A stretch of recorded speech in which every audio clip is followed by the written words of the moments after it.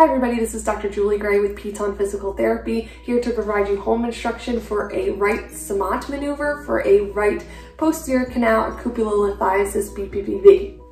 Now, it's important not to perform this technique on your own at home unless you've been evaluated by a healthcare provider who understands the vestibular system and who has given you clear instruction to perform these techniques on your own at home.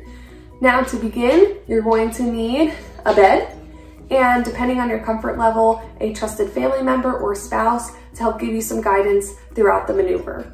So to begin, you're going to start by sitting at the edge of your bed,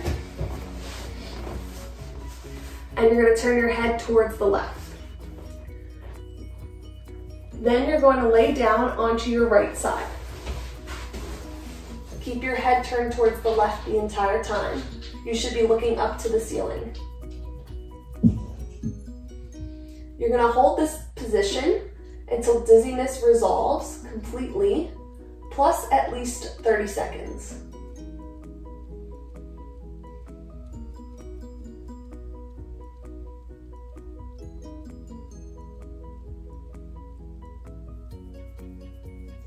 Once that's complete, we're going to move over onto the other side of the bed. You're going to drop your legs off the table or off the bed. Use your hands. You're going to push up. Keep your head turned over your left shoulder. Go up and over. Your nose should be down in towards your bed. Head turned over your shoulder. You're going to hold this position until dizziness resolves, plus 30 seconds.